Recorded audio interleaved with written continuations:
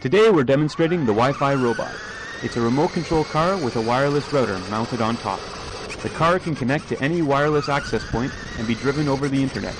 Or you can connect with any standard Wi-Fi enabled laptop and drive it from up to 500 meters away. It has a network camera mounted on the front so that it can be driven from far away without line of sight. It also has a horn so that you can honk at people. I'm driving the car using a VB app running on my laptop. It connects to the hardware-modified Linksys WRT54GL wireless router running Linux.